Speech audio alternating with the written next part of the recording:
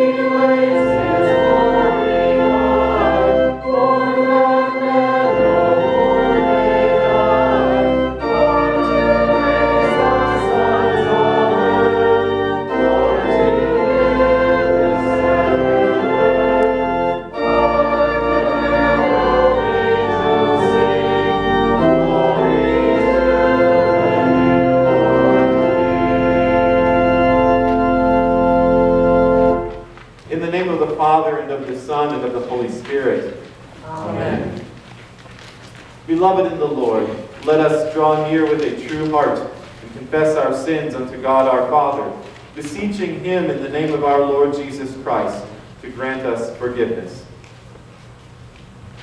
Our help is in the name of the Lord, who made heaven and earth. I said, I will confess my transgressions unto the Lord, and you forgave the iniquity of my sin. O Almighty God, merciful Father, I, a poor miserable sinner, confess unto you all my sins and iniquities, with which I have ever offended you, and justly deserved your temporal and eternal punishment. But I am heartily sorry for them, and sincerely repent of them. And I pray you of your boundless mercy, and for the sake of the holy, innocent, bitter sufferings and death of your beloved Son, Jesus Christ, to be gracious and merciful to me, a poor sinful being. Upon this, your confession, I, by virtue of my office as a called and ordained servant of the Word, announce the grace of God to all of you. And in the stead and by the command of my Lord Jesus Christ, I forgive you all your sins in the name of the Father, and of the Son, and of the Holy Spirit. Amen. So just a quick word of explanation. We have 5 times in the service this morning when the choir is singing parts of the service. They're highlighted in green, and they don't have music notes, because the choir is going to use their hymnals. So this is the first one of those. So we begin with the intro.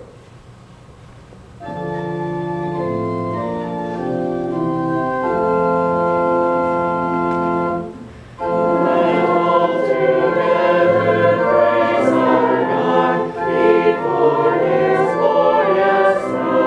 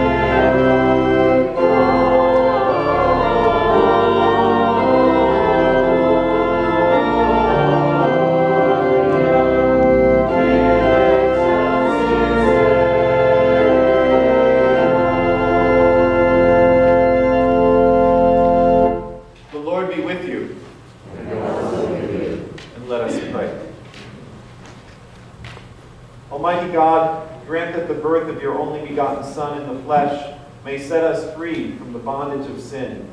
Through Jesus Christ, your Son, our Lord, who lives and reigns with you and the Holy Spirit, one God, now and forever. Amen. Please be seated.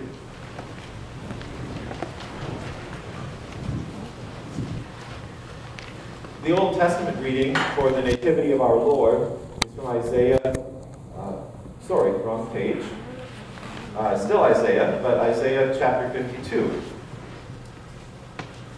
How beautiful upon the mountains are the feet of him who brings good news, who publishes peace, who brings good news of happiness, who publishes salvation, who says to Zion, your God reigns. The voice of your watchmen, they lift up their voice, together they sing for joy. For eye to eye they see the return of the Lord to Zion. Break forth together into singing, you waste places of Jerusalem, for the Lord has comforted his people. He has redeemed Jerusalem. The Lord has bared his holy arm before the eyes of all the nations, and all the ends of the earth shall see the salvation of our God. This is the word of the Lord. Thanks be to God. And choir members, please stand and we will sing the graduate.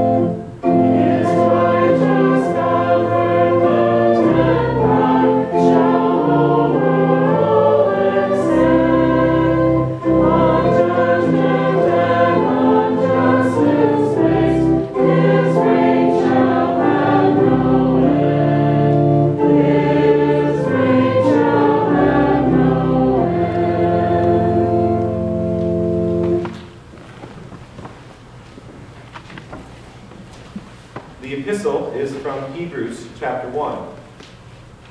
Long ago, at many times and in many ways, God spoke to our fathers by the prophets.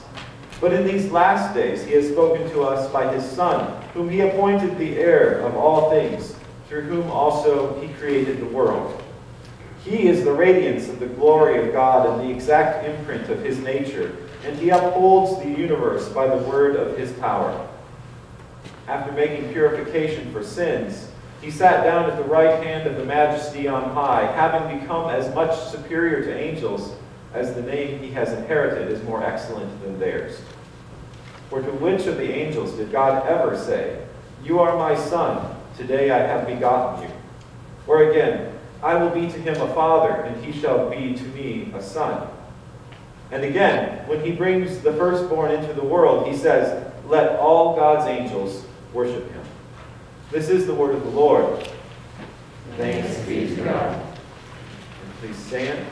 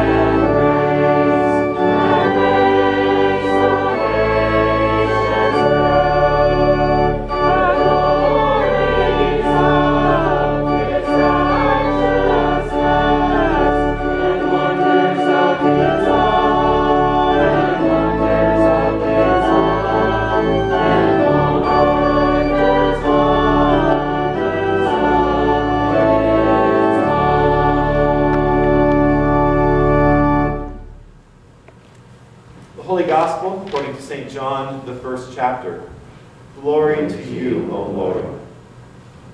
In the beginning was the Word, and the Word was with God, and the Word was God. He was in the beginning with God.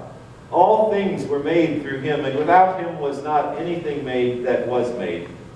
In him was life, and the life was the light of men.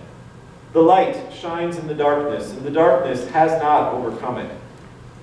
There was a man sent from God whose name was John. He came as a witness to bear witness about the light, that all might believe through him. He was not the light, but came to bear witness about the light. The true light, which enlightens everyone, was coming into the world. He was in the world, and the world was made through him, yet the world did not know him.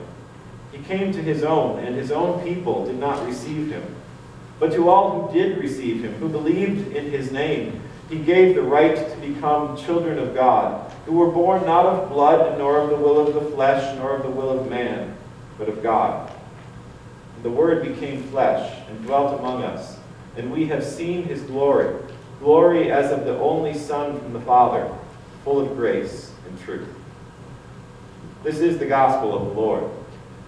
Praise to you, O Christ. And please remain standing as we confess our faith in singing this morning. Hymn 953, we all believe in one true God.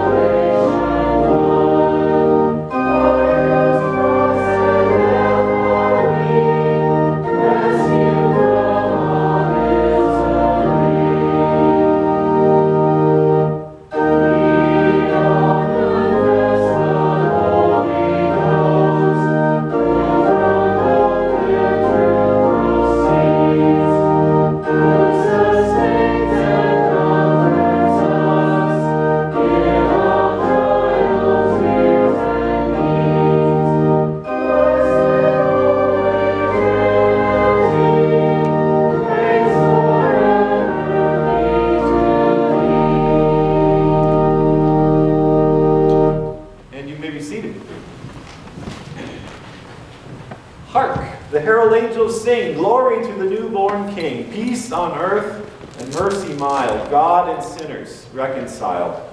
Joyful, all ye nations, rise, join the triumph of the skies. With the angelic host proclaim Christ is born in Bethlehem. We know those words so well that we may not even think about what they really mean. The words are a bit old-fashioned. Who says hark these days? We are more likely to say, listen up. Pay attention. And we are familiar with angels named Gabriel and Michael, but we can't recall any named Harold. Of course, the angels are heralds not by name, but by job description. A herald is one who makes announcements using a loud voice, as they had to do in the days before microphones. Our text tells of a herald who ran on beautiful feet to make his joyful report. He ran because his message was urgent.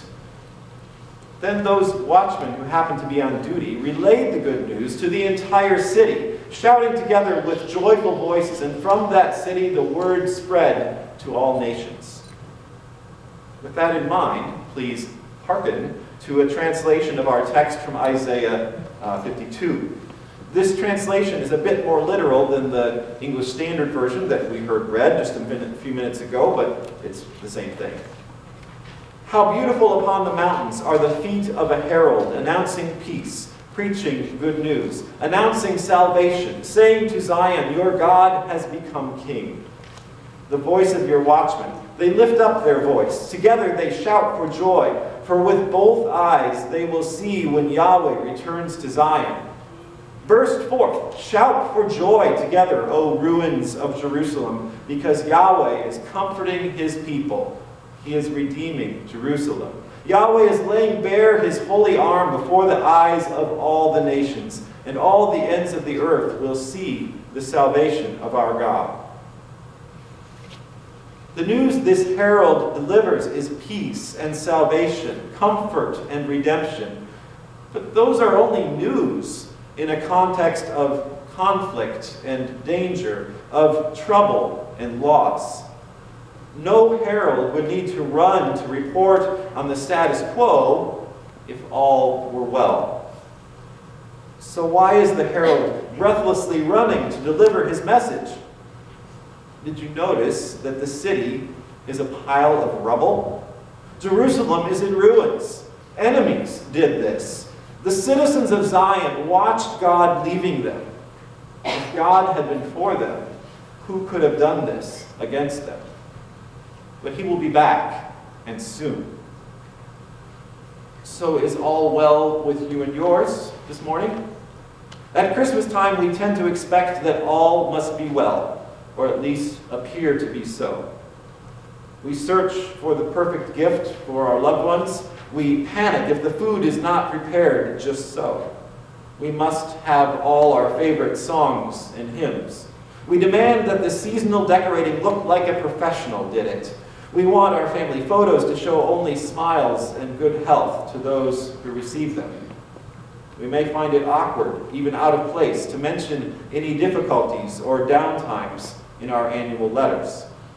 We brush the tough topics aside, not mentioning religion or politics at Christmas dinner, if we're actually able to have Christmas dinner this year. But the fact is, all is not well with us. We work so hard to hide the fact that we are broken people. Since we are naturally born sinners, we also sin, so we are ruined on 2 counts. We may be able to fool some people sometimes. We may even deceive ourselves. But God is not fooled. He knows who we are and what we do. So he sends us heralds, runners who bring good news from the battlefield to citizens living among the rubble. Those runners remind me of the original marathon race in ancient Greece, when a courier is reported to have carried news of a Greek victory over the Persians 26 miles plus to Athens before he collapsed and died. If we are honest, we must admit that there are parts of our lives that we have been unable to set right. All is not well with us. Fallen as we are, the image of God is still there, but it's ruined, it's broken. Our enemies, sin, death, the devil, our own sinful selves, still trouble us. So we urgently need some good news. We need to hear that help is on the way, that a victory has already been won. Which is why we've come here today, or some have tuned in to the recording. Only the ruined sinners, only the broken people need to be fixed up and salvaged by the Lord. Only such folks will truly be able to appreciate the comfort and joy that God our King has come to bring. Who are the heralds God sends today? Well, seldom are they herald angels. Often they are others. Not winged messengers sent from heaven, but mere earthlings are called to deliver the word of the Lord. These men have a spring in their step from the good news they bring. They do not trudge along their dreary way with painful steps and slow. Paul quotes Isaiah in Romans 10, but he changes the wording a bit. He takes away Isaiah's reference to the mountains which surround Jerusalem, and he makes the singular herald into plural preachers. In both of those ways, Paul expands on Isaiah's original picture, widening it to the whole world. How beautiful are the feet of those who preach the good news, exclaims Paul. Have you seen my feet? Are they beautiful to you? I doubt that I could work as a foot model, but the beauty of my feet is not the kind a camera can capture. Just as the Rev in front of my name is not because of who I am, but because of what I'm called to bring you, so the beauty of my feet is the same way. My feet are counted as good looking only because they carry me to you or help me to stand up in front of you with the news that God's kingdom has come closer, that the Lord reigns. Have you seen how he does this? How he brings his heavenly kingdom down to earth? Look into the manger and see. The mighty arm of the Lord, the one that will win the battle for us, lies here soft and tiny. You've heard about it as the herald ran to your ruined city, as the watchmen standing along what used to be the city wall lifted up their joyful voices, and as the citizens broke into joyful song together. You've heard about it, and that was exciting. Now you've seen it, and that's so much better. God is in the flesh. God's mighty arms are made soft and tiny. But how can this baby win the battle? How will he defeat our enemies and rebuild the ruins of our lives single-handedly, even as a grown man? It seems so unbelievable to us, yet we're ready to raise our voices as soon as he is born. This is the Prince who was born to bring us peace in the midst of our struggles. So break forth, shout for joy together, O ruins of Jerusalem. Don't be shy about it. Your neighbors need to hear what you sing. You sing of the one whose birth is not only for us, but also for all the nations. The ends of the earth will see his salvation. Use your most joyful voices, even out in public places. Go, tell it on the mountains, over the hills, and everywhere. Go, tell it on the mountains that Jesus Christ is born. God sent us salvation that blessed Christmas morn. So raise your joyful voices, not only for your own enjoyment, that's fun too, but also for the benefit of those around you, those who listen, even on the video or wherever you go today or in the coming days.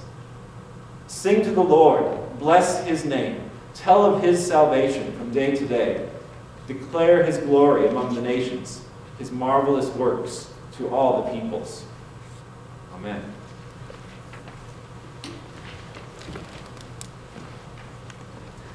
We continue in prayer, and the prayers are printed in the bulletin. Please stand as we pray.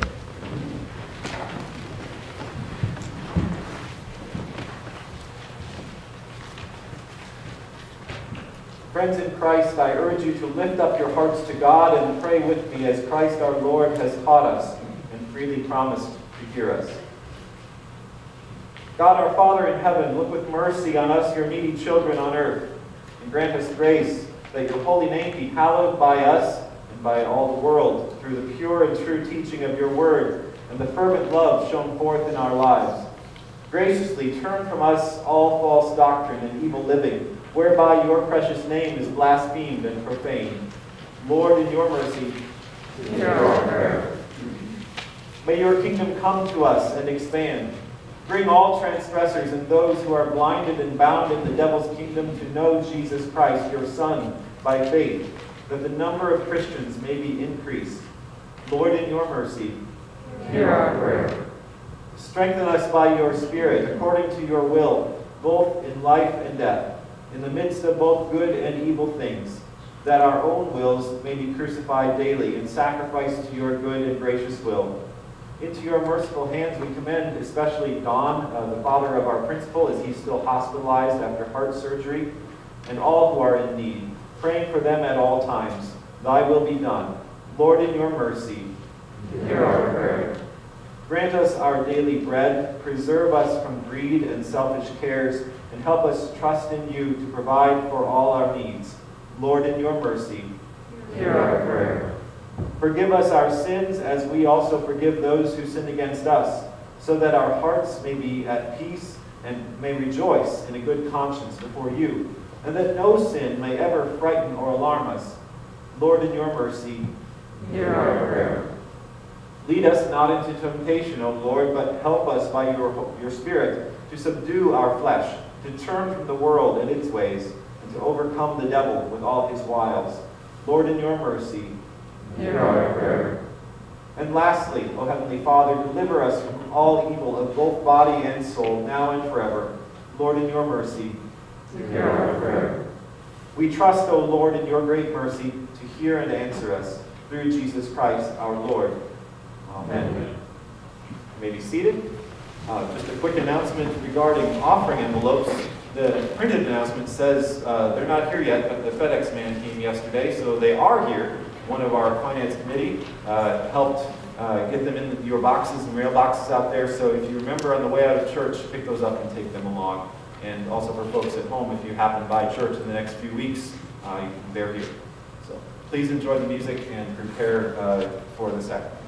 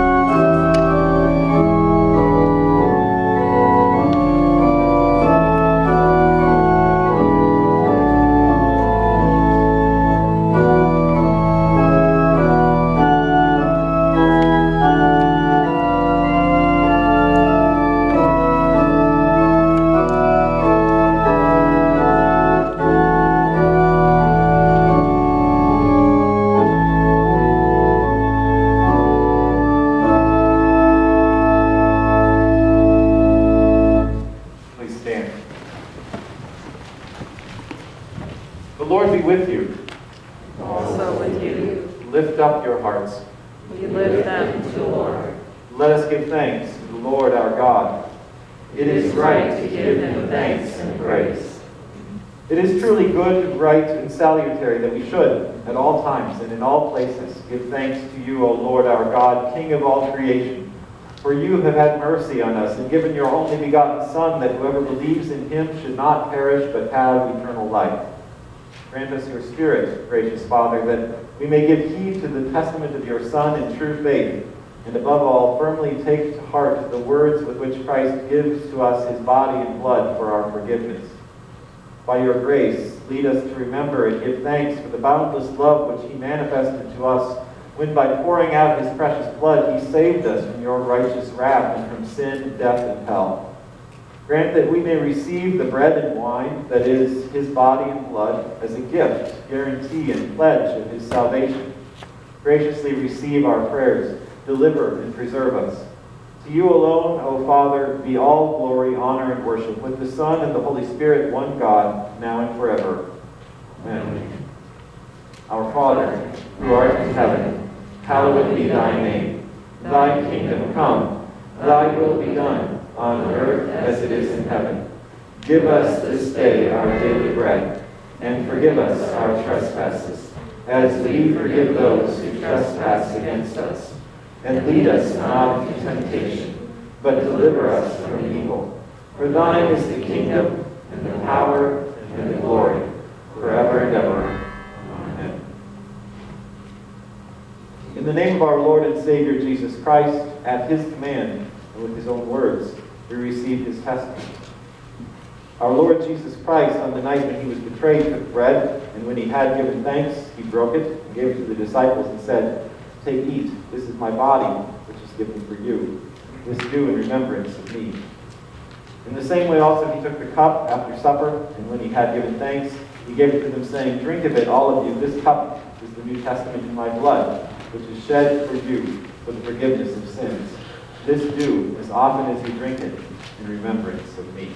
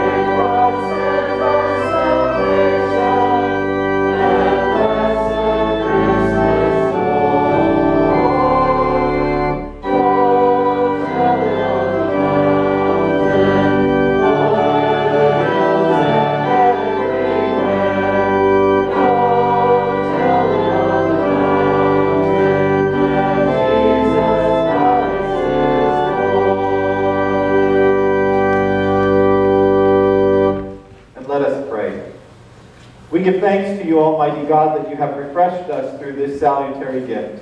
And we implore you that of your mercy you would strengthen us through the same in faith toward you and in fervent love toward one another. Through Jesus Christ, your Son, our Lord, who lives and reigns with you and the Holy Spirit, one God, now and forever. Amen. Let us bless the Lord. Thanks be to God.